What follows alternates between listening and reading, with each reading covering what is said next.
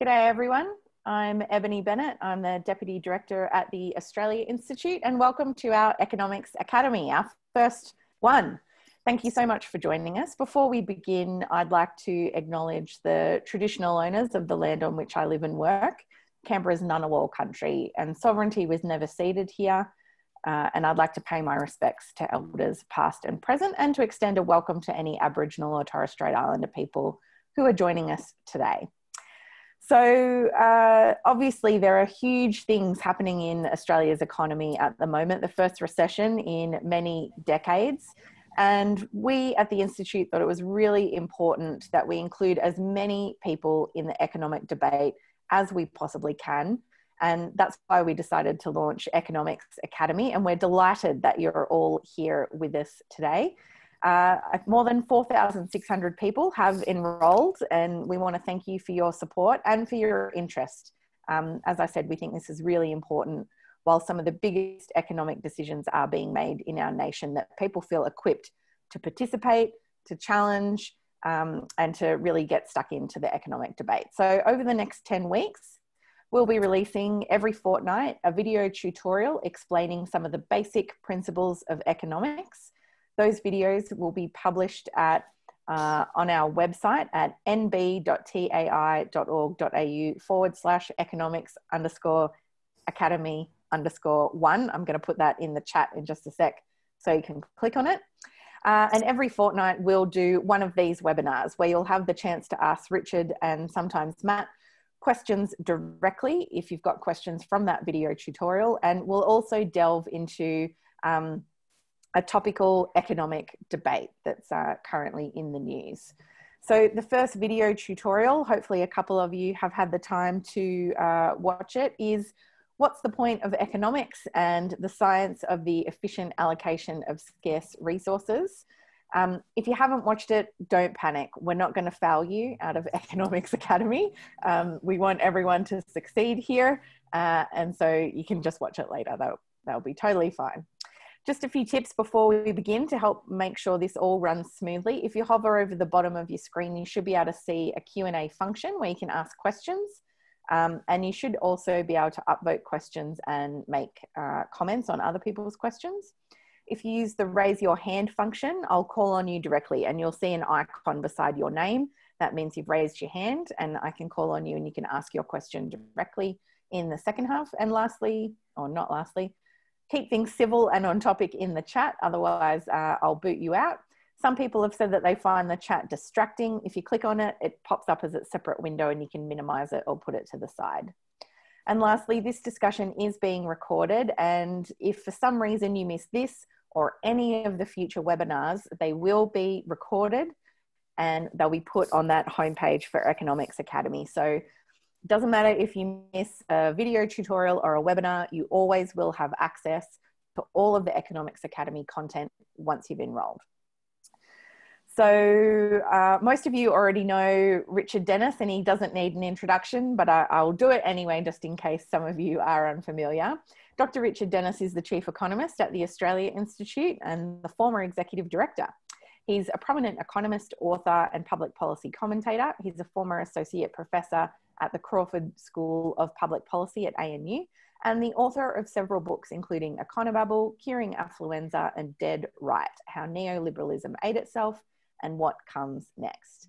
Matt Grudnoff is the Senior Economist at the Australia Institute. Matt has previously worked at the Australian Bureau of Statistics and at the Department of Climate Change, and he's published widely on a diverse range of subjects, including tax that we're talking about today, labour economics, energy economics, and climate change. And today we're going to discuss the economics of the income tax package that the government has mooted that it will bring forward in next week's budget. And then we're going to move to questions that you all might have from the tutorials or indeed on the tax cuts. So in the first video tutorial, we did talk about the economics being the efficient allocation of scarce resources. And Matt, we noticed in that video that fairness isn't really mentioned anywhere in that. Often, fairness of taxation is in the eye of the beholder, But before we kind of get into the big picture on tax, can we start with the specifics of the income tax cuts package that the government is planning to bring forward? Who benefits from these tax cuts? Who are they targeted at, and how much will they notionally cost? Yeah, so the government's talking about bringing forward its tax cuts that it's already legislated. These were ones that were legislated a year or so ago. And in particular, they're talking about bringing forward stage two. So stage one is already in, that's the LMITO. Some of you out there might have got a tax refund at the end of last year when you submitted your tax return. That was probably part of that was the LMITO. And this stage two that they're talking about bringing forward is mainly for high income earners. In fact, we did some research and we did a paper that shows that over 90% of the tax cut goes to the top 20% of income earners, of taxpayers. Sorry, just repeat that, 90%. That's astounding. So yeah, and the bottom 50%, half of all Australian taxpayers will only get 4% of the tax cut. So it's overwhelmingly going to the top end. And that's because it's mostly increasing tax thresholds at the top end of the scale.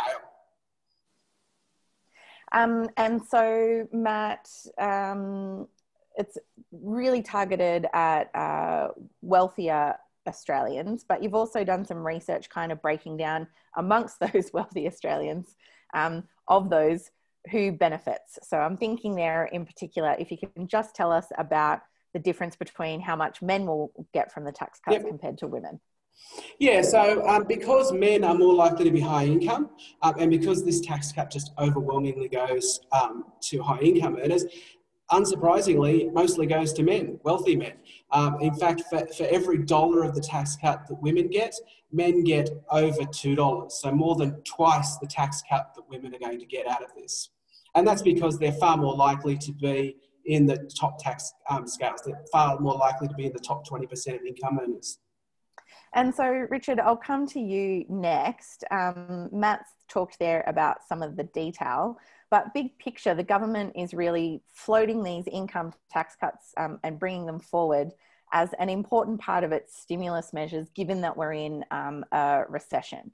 So can you take us to the big picture here and unpack why they're making that argument? And can you explain to us why tax cuts that are targeted at wealthy people actually make quite a poor economic stimulus?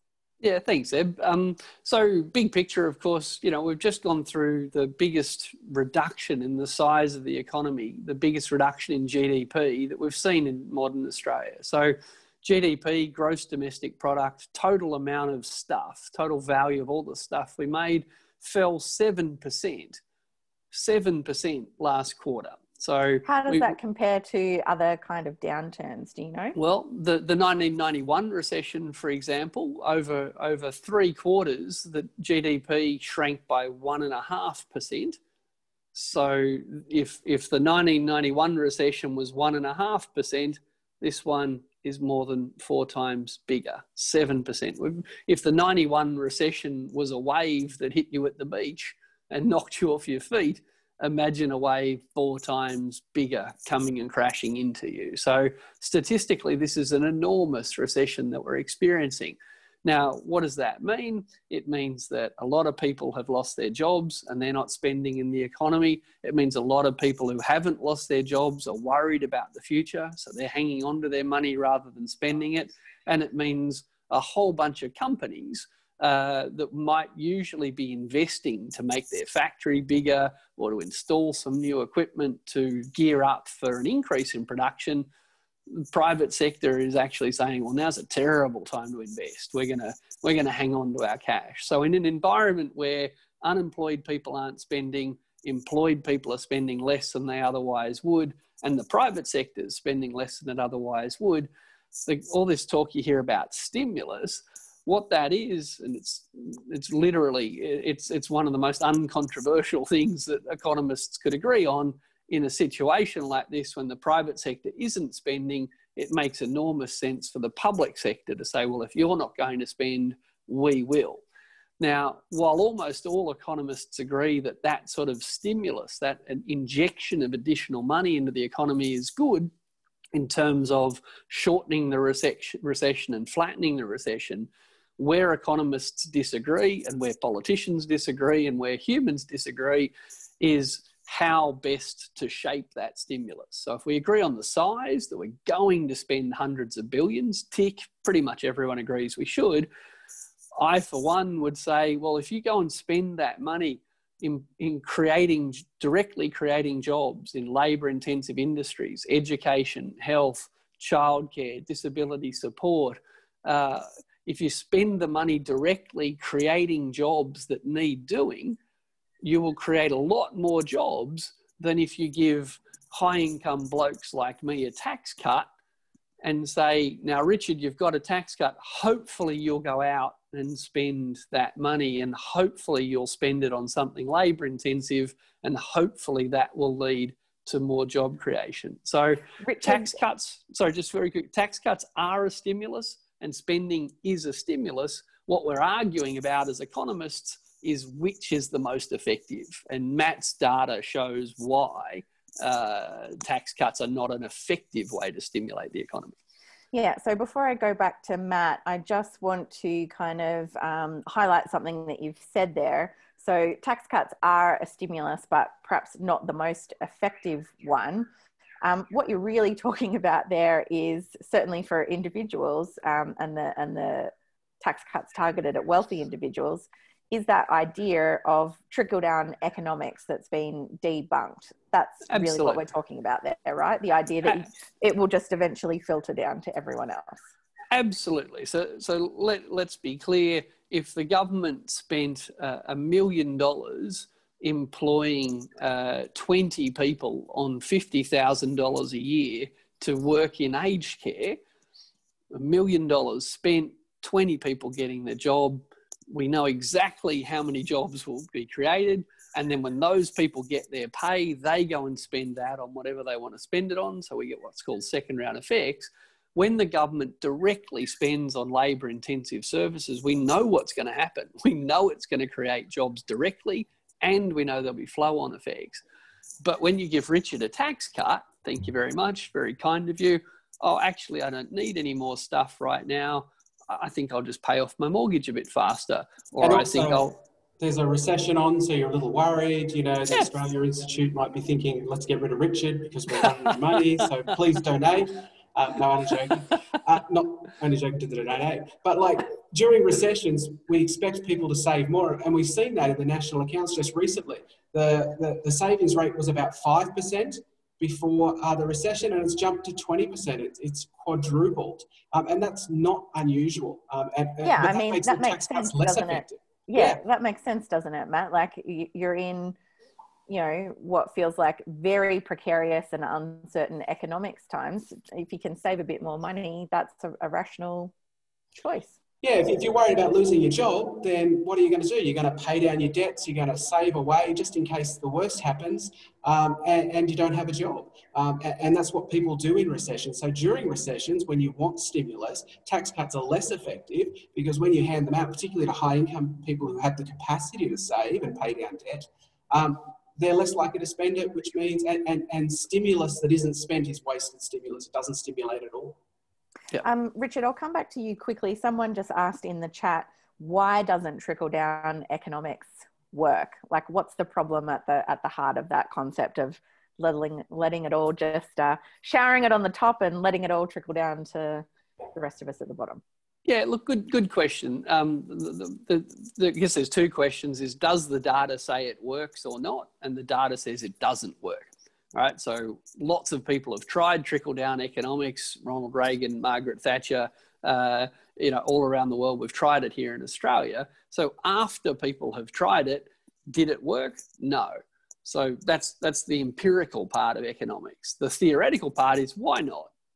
So we've got to separate what we know. Is there strong evidence that trickle-down economics works? No. There's lots of evidence that says it doesn't. Why doesn't it work? It's a theoretical conversation, and economists argue about these things. But one of the main reasons it doesn't work, and certainly doesn't work as well as spending money directly, is what I said before. If the government just went out and employed 50,000 people to work in aged care and healthcare and disability care, if the government went out and directly employed those people tomorrow, we know exactly what the minimum number of jobs that will be created is. The money doesn't have to trickle to them. We gave it to them in exchange for them performing an important function. But after we give the money to the people who we directly employed and directly created jobs, which is what everyone says they want to do, after we've succeeded instantly with no mechanisms in between, the people we employed go out and spend the money. And guess what? When they go out and spend the money, that'll trickle down or trickle around or it'll trickle somewhere, right? So if we go and employ a whole bunch of people on minimum wage who are currently unemployed, I guarantee that they'll go and spend most of the money we give them. So when we employ people directly, when the public sector gives cash to humans to do important work, we immediately get what we wanted and the salary trickles on to someone else. But when we just give Richard a tax cut, I might spend some of it and I might choose to spend some of it on something labour intensive. So when you give me a tax cut, you miss out on the direct employment effect. And if I'm above average income, if you give me the tax cut, you're giving it someone who's less likely to spend it than if you gave it to someone on minimum wage who was previously unemployed. And just to confirm, like the number one thing that a government wants to do during a recession is lower the unemployment rate. So direct employment and getting that money in there is really where you'd expect it to be targeted if lowering the unemployment rate is your number one goal. Exactly. And people say all the time that it's all about jobs. Well, I disagree. Like, there's no evidence it's all about jobs, because if it was all about jobs, we would see the government doing exactly what I just said. All right. So it's easy for governments to say it's all about jobs and then hand money to people they like giving money to. But the fact that they said it's all about jobs before handing money to their favourite groups isn't proof that it's all about jobs. And I think the Australian Institute's done a lot of work on this through the crisis. I just keep coming back to it. If governments were obsessed with creating jobs, then every time they made an announcement about job creation, they would be saying the reason we chose to give it to this industry is that we compared what the job benefits of giving it to this industry would be to all the other industries, and this stacked up the best. But they never say that. And one of the industries that's really quite job intensive is universities, teaching at universities. And that's one of the industries they seem to have deliberately avoided giving support to. So, while we're handing out money to the construction sector, which actually is relatively capital intensive, economic term, it basically means that it doesn't employ a lot of people. It uses machinery rather than people. If you go and you're teaching at a university, that's very labour intensive. That uses a lot of people. So they're focusing their money on capital intensive industries and not labour intensive industries. Before we move on to questions from the audience, because there's quite a few here, Matt, we released a paper on tax and wellbeing today. Can you just take us through briefly some of the findings from that paper? Yeah, so this paper basically came about because the government, generally there's been a debate where people talk about that tax is a handbrake on the economy, that tax is a wet blanket on the economy, that Tony Abbott famously, when he was Prime Minister, said, no country has ever taxed its way to prosperity. So what I did is I went and found data for all the countries I could. In the end, I got about 188 different countries, and I looked at their tax to GDP ratio, which is a measure of how much tax they have compared to the size of their economy. And I looked at various measures of well-being, things like average income, life expectancy. There's a thing called the Human Development Index, which takes together a whole heap of things done by the UN, and even happiness. And I said, well, if tax is a handbrake on the economy, you would expect that high tax countries would also be low growth countries and would have smaller economies. They'd have lower average income, they'd be less happy, they'd have worse health outcomes, lower life expectancies. But what we actually found was the reverse. The most happy countries in the world are the Nordic countries. And the Nordic countries are also some of the most high-tax countries in the world. And if you graph all of the countries of the world, you see that as their tax to GDP ratio goes up, as the level of taxation in the economy goes up, they're not only more happy, they're also healthier, they're also more well-educated, they have lower levels of inequality, but most importantly, if you're an economist like me and Richard, and you're only interested in money, then they had higher average income. That is, higher tax countries were more likely to have higher average incomes. And so the idea that tax is a handbrake on the economy, that it's a wet blanket on the economy, is completely false. There's no evidence for that at all around the world. So we might move now to questions from the audience, because there is a whole bunch. Jan Kossar, if you are on the line, I'll come to you next. If you didn't mean to raise your hand, perhaps remove the raise your hand function. But the first question I've got here, I think might be quite a quick one. It's from Nick Piper. Why are tax cuts for the wealthy still so popular then? Is there any good economic proof for it, or is it all spin? Richard? Well, look, I confirm what Matt said. It's a wonderful paper he's written. The data in there's overwhelming that higher tax countries have the best performing economies in the world, and it seems the happiest, healthiest societies in the world. Why does putting more money in the pockets of a small number of the wealthiest, most powerful people in the country have enduring appeal? Let me take my economist hat off here for a second and speculate that self-interest does often drive a lot of policy in Australia. And worse than that, Australia has some very well-paid politicians by world standards. All politicians are in the top tax bracket. If you're a high-income male who hangs around high-income males a lot, you might convince yourself that, you're kind of normal and average and you could do with a bit of a break. So is there good economic evidence that tax cuts will help the economy? No, not at all. What I find more interesting and more confusing is how do politicians get re-elected offering tax cuts when 90% of the benefit goes, as Matt said, 90% of the benefit goes to the top 20% and only 4% of the benefit goes to the bottom half? You'd think in a democracy, people would organise, people would discuss with each other and just say, hey, it's a democracy. This is a crap idea. Let's all speak up about it. But the reason that we're putting on webinars like this, the reason that we want more people to understand what economics does say and doesn't say about these things is that for decades in Australia, voters, serious people who take democracy seriously and they read the papers and they think about things, they've just been told again and again that tax cuts for high income earners will lead to economic growth, and without economic growth, we can't fund health and education. So I think a lot of people who won't benefit from the tax cuts believe, because they've been told for so long, that the tax cuts will end up helping everybody. Now, if that were true, that'd be an interesting debate to have. What's the best way to help everybody?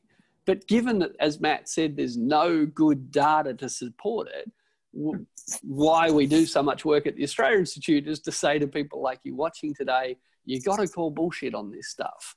There is no strong evidence, and we as voters, we as citizens have to ask simple questions of politicians and demand simple answers. Where is the evidence that they'll create more jobs with tax cuts than they would with spending more on health and education? It's on them to convince us. We don't have to understand all of the macroeconomics that sit behind it. They are supposed to understand it, and they should be able to point to the evidence they're relying on. And I'll bet you pounds to peanuts they can't and they won't. We've got nearly 1,500 people who are on the line with us today. Thank you all so much for joining us. This is our first Economics Academy webinar. I've just posted a link to Matt's tax and wellbeing paper in the chat. And to those asking, yes, we will try and save the chat so people can access it. Gail Davies, are you there on the line? Can you hear me? Yes.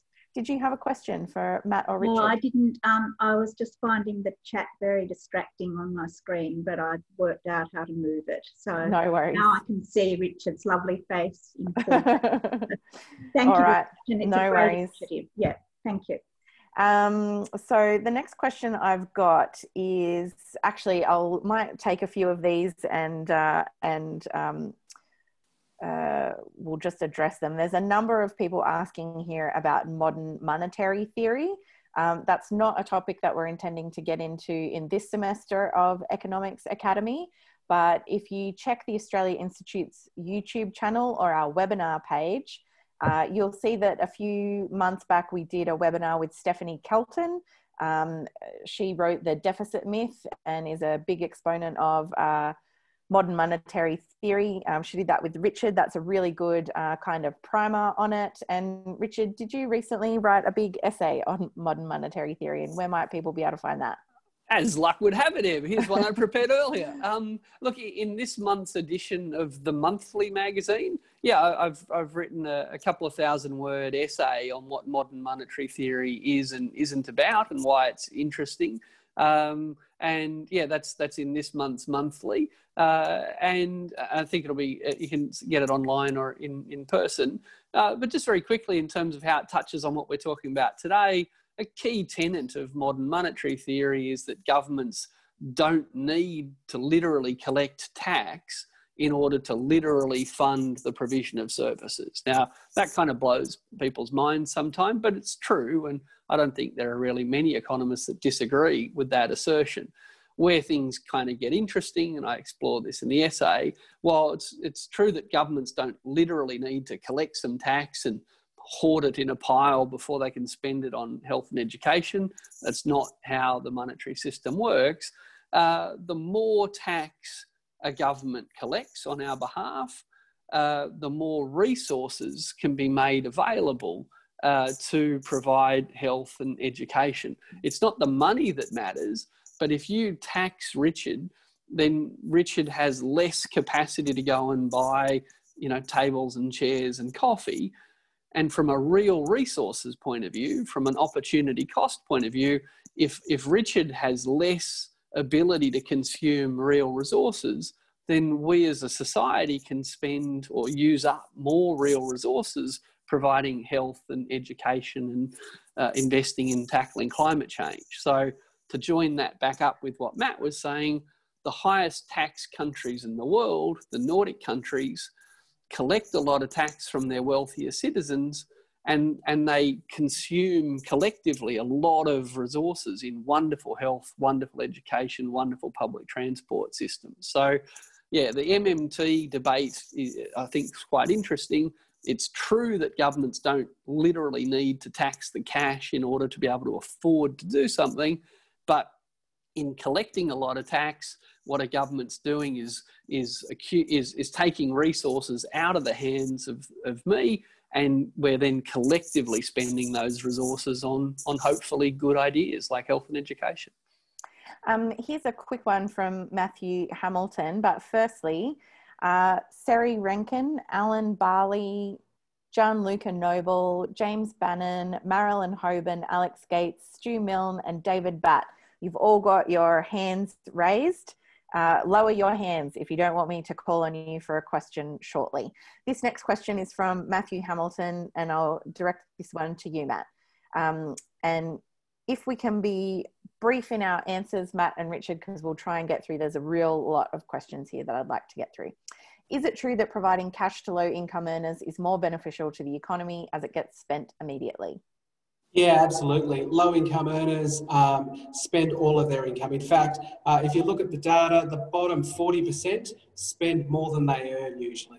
And so if you give an additional $100 to a low-income earner, if you increase the unemployment benefits, for example, they will spend all of that just on meeting their basic needs, the basic, paying the rent, paying for utilities, going to the doctor, going to the dentist. They'll spend it completely. Whereas if you give it to high income earners, they've got far more capacity to save. And also low income earners are more likely to spend it in their local economy which also stimulates the economy. So absolutely, low-income earners spend more money, spend more of the tax cut, or you know, the increase in welfare payments, or however the government gives it to them, than high-income earners, and it will stimulate or create more jobs. Marilyn Hoban, are you there? Can you hear me? Yes, no, I accidentally put my hand up. I'm sorry. I've lowered it. But I'm enjoying this. Excellent. Thank you. The next question is from Tim Diamond. What's the value of measuring recessions by loss of GDP rather than loss of employment? Richard? Look, there's value in measuring both, absolutely. So both give us some sense of the magnitude of a decline. So GDP, gross domestic product, total amount, value of the total amount of stuff made in Australia in a 12-month period. Measuring GDP's fall gives us pretty timely information on what's happening out there in terms of production and income.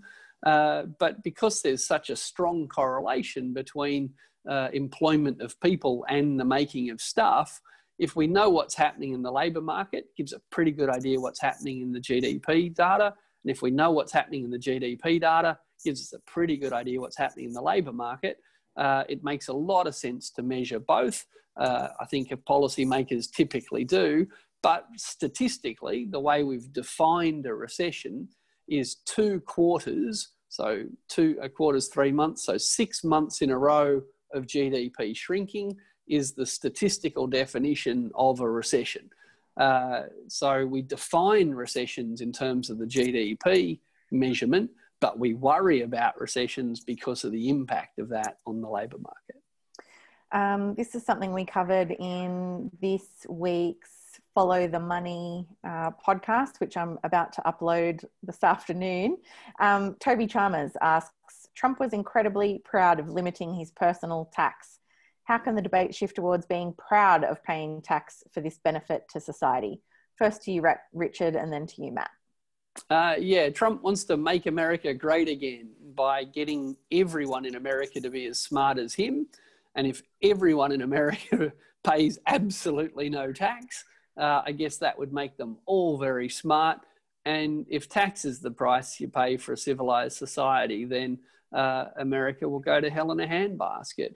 Unfortunately, so much sort of economics has been used to say selfishness is a good idea. If everyone's selfish and pursues their self-interest, then we'll all be better off. It's not really what the economics textbooks say, but if you take that argument that selfishness is good and if everyone looks after themselves, we'll all be fine, then it makes perfect sense for Donald Trump to think, oh, only suckers pay tax, why should I? But if everyone behaves like that, then democracies don't function in the way we're used to seeing them function. So, yeah, it's very dangerous, I think, for Donald Trump to be anything other than ashamed of his conduct. The idea that someone who proclaims to be so enormously wealthy and enormously successful has paid so little tax over the years is an indictment, I think, on his interest in helping America and an indictment on the American tax system that allows it to happen. So I'm 0 for 3 in terms of calling on people now. So people with your hand up, if you've got a question, I'm going to ask you to type it in the Q&A box, please. Matt, did you have anything you wanted to add to that last point? Just that, tax is an important part of creating space for the public sector to do things. It's not just Donald Trump that avoids tax. It's a problem for multinational corporations. It's mainly a problem for very wealthy people. The Australia Institute about 6 years ago put out a paper that talked about a Buffett tax, which basically said you could get a certain percentage of your income in deductions, but then no matter how many deductions you had, it couldn't be greater than that. And that was basically a way of trying to get around this idea that if you pay a really smart accountant or an accounting firm, you can get your taxable income down to 0. In fact, we did another study that showed that there are a bunch of people who earn more than $1 million in a year, over $1 million in a year, and paid no tax at all. So they reduced their taxable income down to 0. And on average, those people spend about $500,000 each on their tax affairs. $500,000 in order to avoid paying tax. Wouldn't it be easier if they just paid tax? Well, you know, a Buffett rule is one way of getting around that. Matt, this next one might be for you. I've got a couple of people asking, what's the income threshold at which someone becomes wealthy or in the top 10 or 20% of taxpayers? Yeah, that's a really good question. So I think that the top 10%, you need to be earning well above 100,000. I think it's around about, I'd have to double check, but I think it's around about 110, 115,000. And to be in the top 20% of income earners, or taxpayers, I should say, you have to be earning around 90 to 95,000, around that sort of threshold. Thank you. What else have we got? I think we've answered that one. Okay, here's one from Anthony. Oh, hang on. Now that's gone. I should have clicked on it. Too many people are asking questions. This is great. Yeah, the Q&A is up to 122. The next question is, where do we go? From Bridget Clinch. Even if you taught the whole country, how does the Australia Institute propose to make the Parliament make economic and other policies based on evidence? And how do we overcome the fact that tribalism and brand image determines vote rather than information and evidence? Richard, do you want to take that one? Oh, I'd love to. That's not our job, Bridget. That's yours. What we're going to do is put arguments in your hands. Look, sorry to be flippant. There's no mention at all in the Australian Constitution of evidence. There is no obligation on our elected representatives to rely on evidence when making decisions. None. They don't have to do anything. If you want them to use evidence, if you personally would like to express a democratic preference for your elected representatives to rely on evidence, that's up to you. And that's up to your friends, and that's up to your family and anyone you can influence.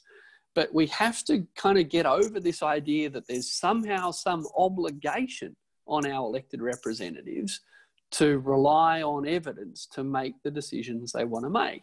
And let's be clear, there isn't evidence to support a lot of important decisions.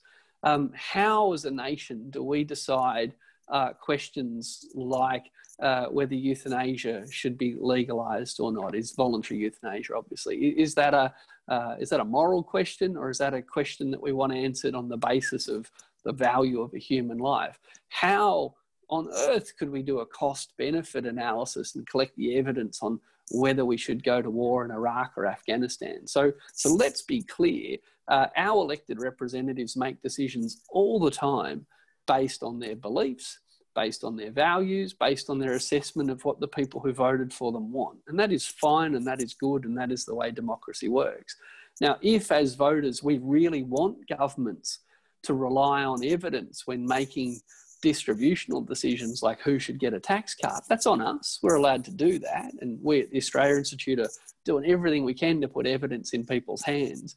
But it's up to you to make sure that everyone knows that you expect politicians, and in fact you demand it, and you won't vote for politicians who refuse to put evidence forward to support decisions that you think should be evidence-based. But it might be a strange way to answer the question, but go back to the Constitution. There's no mention of evidence. They don't have to do anything. If we want them to do it that way, that's great. But they're in charge, they got elected, and they get to make rules all the time, often just based on how they feel and who they like. I could just add one thing. Yeah. One of the best tricks that politicians have managed to do to get around being accountable is to convince everybody that they're crap.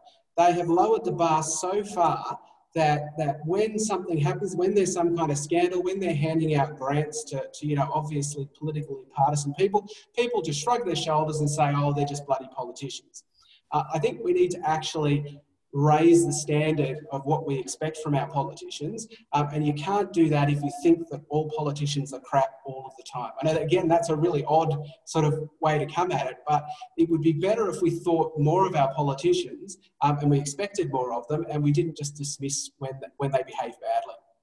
I'm going to come to a question from Alan Barley next, but that does take me back to the actual video tutorial. And I was really struck when we were taping that, when, you know, you kind of wrote on the board, Richard, that economics is the science of the efficient allocation of scarce resources. Matt, I think one of you pointed out that it doesn't say fair anywhere in that.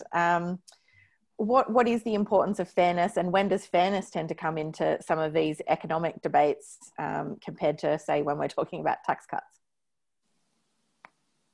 Well, fairness is really, really important, but what you need to understand is that economics doesn't do fairness. So if you want to have a discussion about fairness, then economists aren't necessarily the people you need to talk to. If you want resources efficiently allocated, then economists are a great group of people to talk to. I think the problem is, as a society, we've actually gone, well, you know, we want economists to answer more questions than they probably should, or more importantly, that politicians basically say, well, the economists say that the most efficient way of doing it is this way, so therefore that is the only way that we can do it. And the issues of fairness, issues of equity, other issues just shouldn't come into it. And that's simply not the case. And one of the main points that Richard and I want to make through this, Economics Academy is when you should listen to economists and when you shouldn't listen to economists, when you should ignore them and go and do what you think is right or fair, and make an argument for it being fair rather than making an argument for it being efficient. Yeah, absolutely. I mean, think of it this way. In Australia, we build holiday homes for the holiday homeless before we build houses for the homeless. Okay? And from an economic point of view, that's obvious, because builders build things for people with money in their pocket. Yep. So if there's a holiday home shortage, a builder will take that a lot more seriously than if there's a shortage of homes for very low income earners. So it's not the builder's job to do fair, right? It's the builder's job to go and build stuff for customers.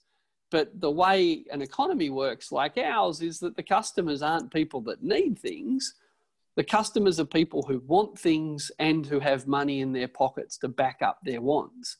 And that's why the tax system is so important, because if we don't redistribute income from those with the most to those with the least, we can't be at all surprised that builders or bakers or anybody else won't provide services to low income earners, because the way capitalism works is you need dollars in your pocket to turn your physical need into what economists call demand.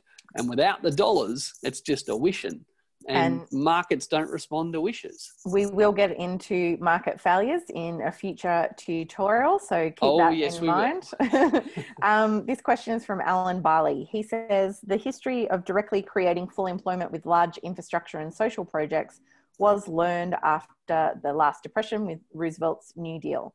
What happened to government's corporate memory, and will a Green New Deal or something similar from advocates in Australia or elsewhere get to prime time? Richard, I also wanted to ask you to reflect on, you sometimes talk about the fact that you were unemployed during the 1991 recession, and you've talked about the program that I think Barbara Pocock was involved in designing to try and get people into work. Do you want to take that one? Yeah, so not only does history tell us that, you know, government spending is a great way to create jobs, the Nordic countries tell us that. It's not like lost in the mist of time. Like, we did it and it worked. They're still doing it and it works. Still works. Never stopped in some of these countries. So it's kind of us that's changed. It's us that's failed, and it's us that needs to relearn these things that some people never forgot. But yeah, look, I finished university in 1991 in the middle of the little recession we had then. And it was terrible. I applied for, I think, 180 jobs with no success. You know, we have this, so neoliberalism's trained us to blame the unemployed for unemployment. And we're trained to sort of say, oh, the unemployed must lack skills, or the unemployed must lack determination, or the unemployed must lack some wherewithal, or some other bullshit word. So let's think about that. We have a recession and unemployment spikes. Does anyone think there's an outbreak of unskilledness? You know, is there a sudden surge in apathy, and that's what drives? No. What happens is there's a shortage of jobs.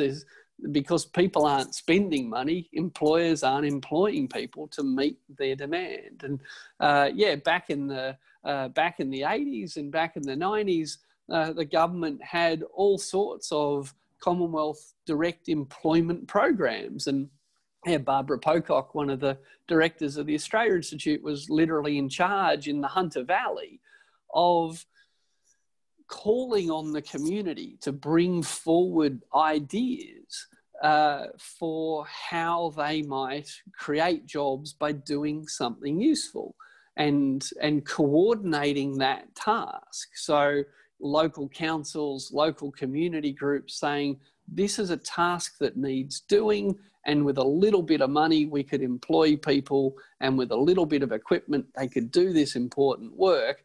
So please pick us, because per dollar you spend, we think we can not only create jobs now, but we can deliver things with lasting benefits. So it's exciting to hear people talk about Green New Deals. It's exciting to hear people talk about this stuff, but we have to remember that it's not a new idea, and it's not lost in the mists of time. Yes, Roosevelt did it very well. Europe's still doing it. And in the Hunter Valley, where I grew up, this was done with enormous success, you know, in my lifetime. So yeah, we do know how to do this stuff. It is not rocket science. But if we tell ourselves that giving me a tax cut and everything will trickle down, from a government point of view, that's an easy out, isn't it? I don't have to be creative. I don't have to be responsible. I don't have to be accountable. I just give rich people some money and hope it works. Well, there's a harder way and a far more effective way called build structures and systems and policies that require creativity and effort and resolve and management skill, and fund them and watch them work. But neoliberalism says there's an easy way. Tax cuts for the rich, what could go wrong? Well, history says it just doesn't work. The next question is from John Luca Noble. He says, to what extent are economic events determined by governments or random? Thinking there of the Chinese response to the GFC versus the global self-imposed recessions of economic lockdowns. Who wants to take that one first, Matt or Richard? I'll have a go. So economic events are a little bit random, like they can come out of nowhere. I mean, the pandemic, you could argue, came out of nowhere. That said, you know, people have been saying for a long time, if you listen closely to epidemiologists and others, that, you know, we were due for one and that would have a big effect. But, you know, we kind of ignored them, and then it came out and hit us in the face. I think what's most important is how they respond, how governments respond to recessions, because there are a number of ways that governments in the past have responded, and they have wildly different outcomes. So in 2008, we call it the GFC. Elsewhere around the world, they call it the Great Recession. And in particular in Europe, what they did was they had an initial response, the way we have responded now, with stimulus, but then they withdrew it quite quickly. And what they found is their economies basically plunged back into recession. And they had a prolonged period where they had sluggish growth, high unemployment, and basically misery, because they didn't allow the recovery to continue. And what the economists at the Australia Institute will be watching really closely is it's great that the response that we've had, as Richard said earlier, that the size of the response is about right. We might disagree with what they're spending it on, particularly if they bring forward these tax cuts, but the size of the response has been okay, but it's also the length of the response.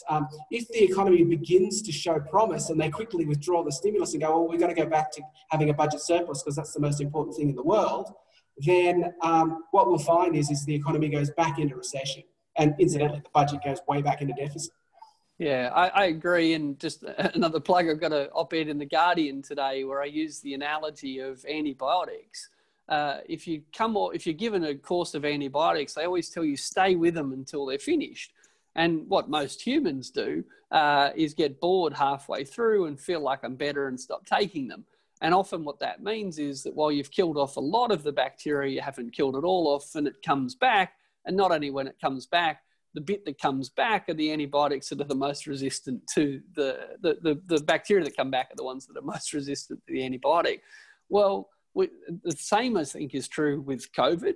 You know, there's been enormous sort of demands from the conservative media to pull out of lockdowns before you get it down really low. And all the epidemiologists are like saying, that's crazy, don't do that. There's no point doing it if you're not going to push it all the way to the end. And the same is true with fiscal policy and stimulus. If the government's done the right thing and chucked a lot of money at this early in the piece, agree with Matt, it's a good idea.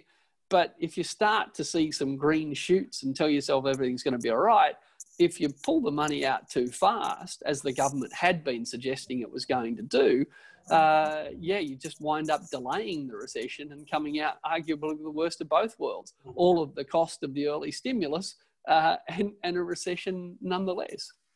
People will have noticed that a lot of these questions, some of them touch on macroeconomics, and a lot of what we'll be focusing on in this first semester of Economics Academy is more at the micro level. But we are looking at doing a semester 2 of Economics Academy next year. So I hope you'll all stick around for that. And the next question is from Tom Ballard, who asks, how can we tax wealth more effectively and fairly in Australia? Matt, I might start with you. Yeah, well, I mean, we used to.